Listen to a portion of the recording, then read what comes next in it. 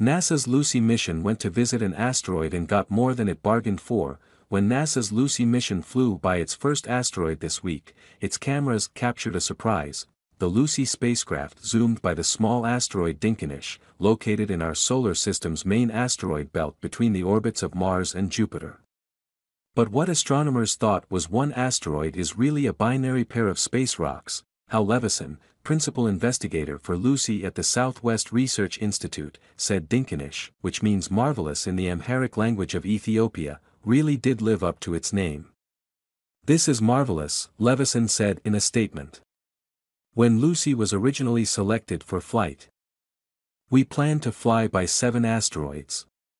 With the addition of Dinkinich, 2 Trojan moons, and now this satellite, we've turned it up to 11. Astronomers had their first hints that Dinkinich might be a duo when Lucy's instrument suite detected changes in brightness in the weeks leading up to the spacecraft's close approach on Wednesday. What the Dinkinich duo could reveal, the Lucy team believes the larger asteroid is a half-mile, 805 meters, wide, and the smaller space rock is 0.15 miles, 220 meters, across. Lucy came within 265 miles,